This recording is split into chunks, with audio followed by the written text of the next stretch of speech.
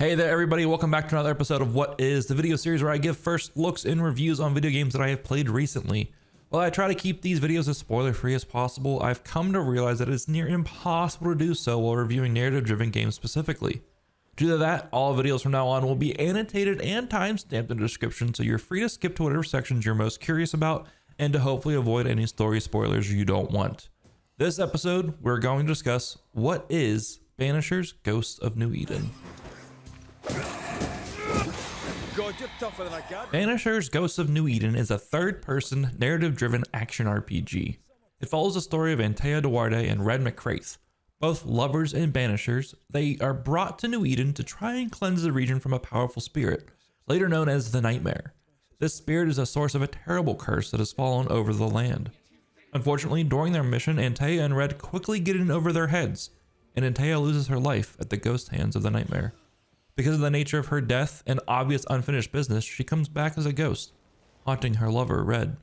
However, due to the nature of banishers and their duty to protect the living from the dead, it puts them in a bit of a weird predicament.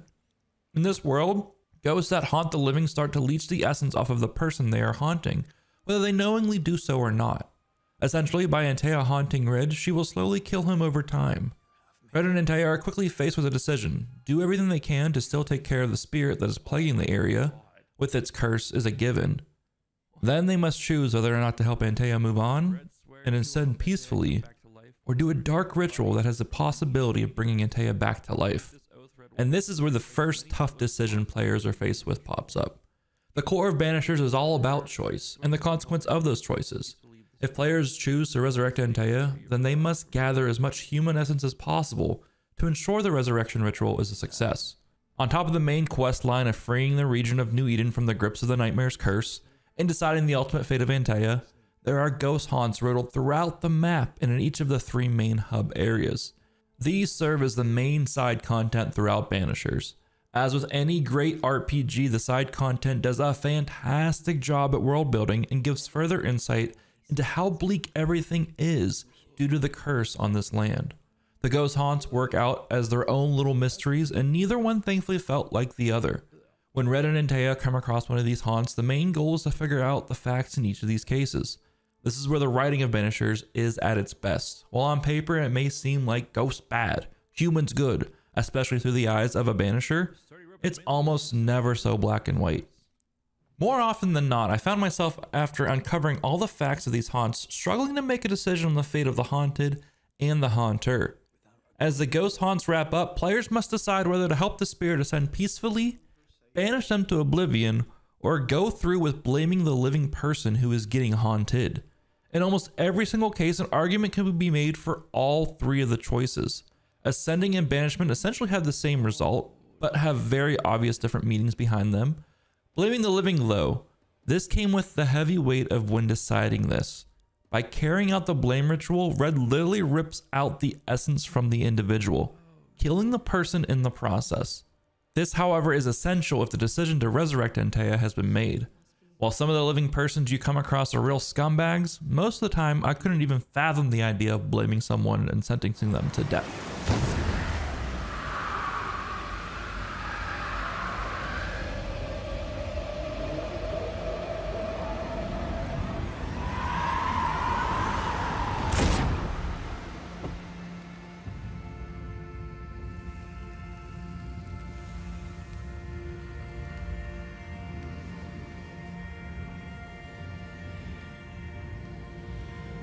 I sincerely tried to pay my debt. Does my death settle my account? The voice acting across the board was solid and convincing, with some characters having much stronger performances than others. From bell to bell, the performance for Red was absolutely fantastic. It had me asking, why the hell don't we have more Scottish leads in our video games? I could listen to that accent all day long, and if I had the skills to learn an accent, that would be the first one I would choose. Antea's voice acting at first didn't have me sold. I thought it was cold. I thought it was emotionless. That was until she gave Red insight into how she was truly feeling and coming to grips and just gathering all of her emotions with everything that had been going on up until that point. And that's when I changed my opinion quickly and fell in love with the overall performance. At that point, I wasn't noticing the character growth until that point in time. And once that conversation happened, once that cutscene happened, I fell in love with the overall performance of Antea alongside Red's. While Banishers is technically an open world game, it never really felt like it until many hours into the game. Even then, each area you progress through is fairly linear for the most part. It's not a grandiose open experience like you would find in, say, Horizon Forbidden West. Instead, it was broken down into 3 different hub areas, only enticing players to come back once they've unlocked skills to unlock paths to different treasures. Which, to be honest, I was perfectly okay with. Too often in the wide open games, I get sidetracked way too easily and won't even get a whiff of the main content until I'm 10, 15, 20 hours into the game itself. Progression is handled pretty well throughout Banishers. Leveling up and completing hunts gives 2 different types of points to spend on the spec trees, with more trees opening up as you complete major story beats with the quest line. I enjoyed that especially because if I found myself with an abundance of points to spend, but nowhere to put them, it was a good indicator to get myself back on track with the main quest. The points weren't locked in any place either, allowing me to move my points around and try out different builds based on what gear I would find. There was a plenty and a large variety of gear to find throughout the game, and this is where a big bulk of your power will come from. Materials for upgrades are fairly easy to acquire and boost your gear through its 6 power levels. On top of the stats that come with each piece of gear, there are secondary abilities that come with them, allowing players to focus on making a variety of builds for combat. From focusing on Red's rifle to having infinite spirit so you can beat the shit out of spirits with Antea all day, I found the variety of options actually pleasing. I ended up choosing a build that boosted my attack damage by close to 200% when I had all of Antea's abilities on cooldowns. Speaking of the combat, it was okay.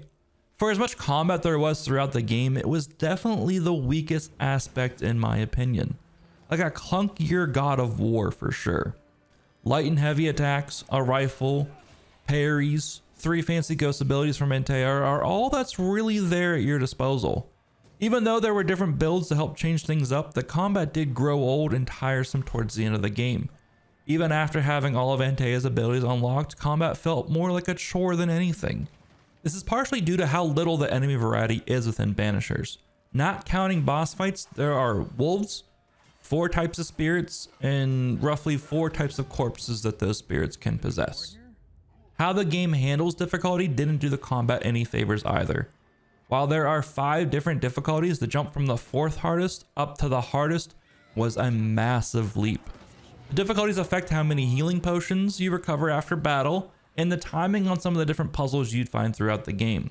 While these modifications to the difficulty are nice and a welcome challenge, they ended up giving enemies and bosses way too much HP, which ended up making combat super tedious instead of challenging.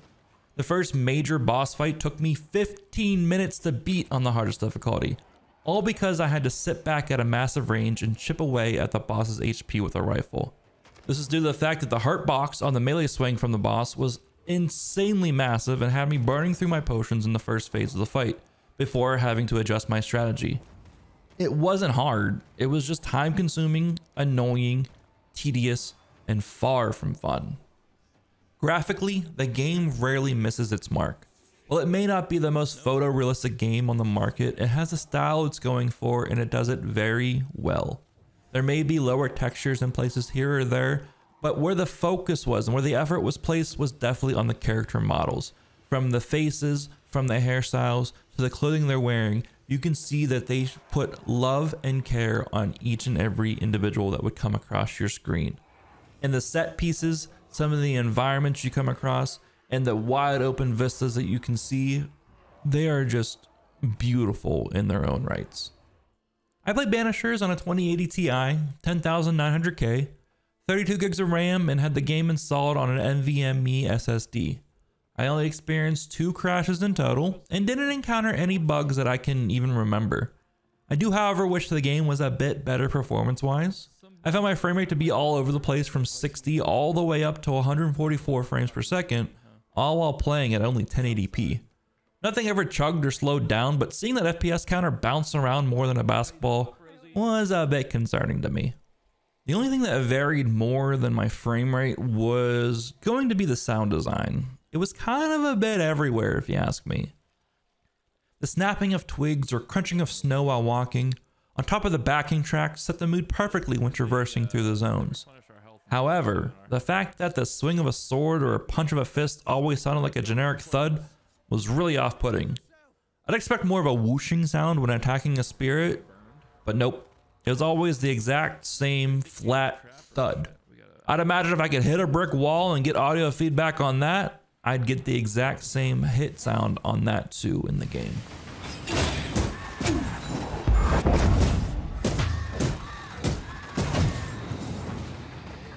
Despite some of its flaws, Banishers had me hooked from start to finish. I found myself excited to hop back into the game every time I loaded it up. While it is hard to 100% recommend at this current time, that's only due to the fact that there is so much coming out at the time of posting this review video. I highly recommend picking this game up as soon as you have an opening in your gaming schedule though. I put in just about 50 hours into the game, and by the time I finished it up, I had pretty much everything completed. There's a few things I'm missing on the map 100% completion wise, but I saw all the main story content, I saw the side content, and I cannot recommend it enough. The only reason why I didn't go and collect everything was because I was just now starting to feel the open world fatigue at that point. But that's a me problem. That's not a problem with Banishers Ghosts of New Eden whatsoever. Thank you all so much for watching the video today. Please consider subscribing to the channel, hit the like button, and let me know who you would like to haunt in the comment sections down below. Doing those 3 simple things helps the video reach new people an insane amount. I'll see you guys in the next one.